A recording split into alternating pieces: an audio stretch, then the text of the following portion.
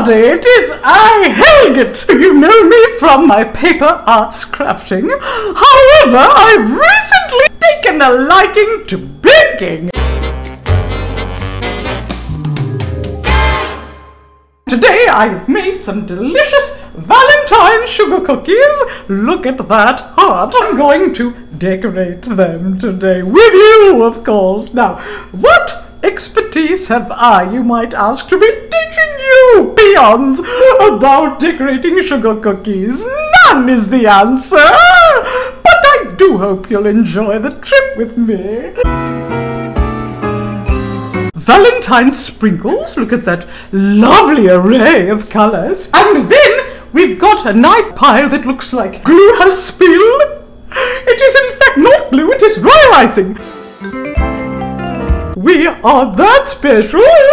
And look at this lovely white icing in the glass, because I realise if I just set it out on the counter, I just get a large icing spill. I've coloured some pink as well. So we'll get started, and I'll begin by flooding my cookies.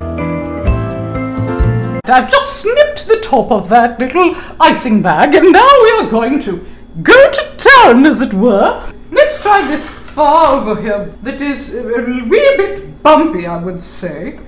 Bumpier the better. Why? Because we don't know what we're doing for right now. Oh gracious, I'm popping it out my hand! That's wonderful. That's not how the book was.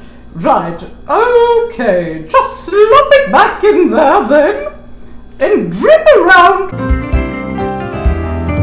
Oh gracious, it's popping out everywhere. Well, look at that. We'll come back later when I've figured it out. Oh please. Right, I've managed to force 2 of them without losing too much more royal icing. And now I'm undoing the Valentine sprinkles. There we go. Let's see what we've got here.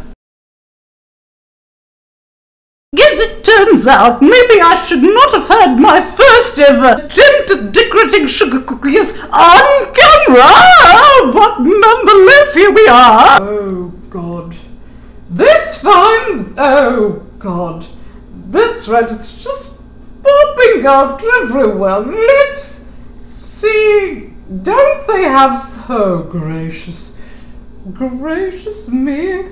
More is coming out of the top than of the bottom. If we can manage the piping, they said I could just dip the cookie into the royal icing proper. So let's see how that fares for us, shall we? Here it is, a big basin of royal icing. And let's just plop it, lightly hover, and then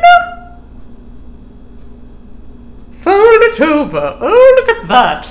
Lovely, if I do say so myself. Oh, this is much preferred technique-wise. Let's try it again. I'll just show you. There we are. Dunk it. And recover. There we are.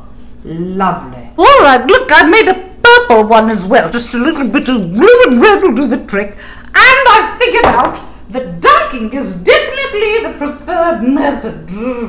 So we'll take this one, for example. Hopefully it fits. This is a messy endeavour, isn't it not? Oh, gracious. Well, it doesn't fit. Oh, what are we doing? Now we will get some sprinkles.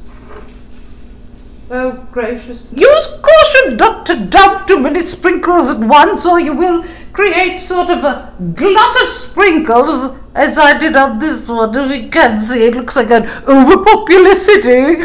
Just look at these delectable treats.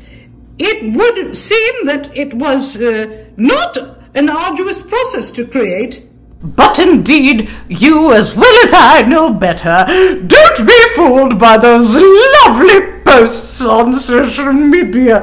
They don't tell you about all the mess they've made before they take the pictures. Who even leaves a royal icing stain on the counter so that you can puzzle whether it was actually royal icing or pigeon droppings. However, Valentine's Day, everyone, and happy baking! Yeah.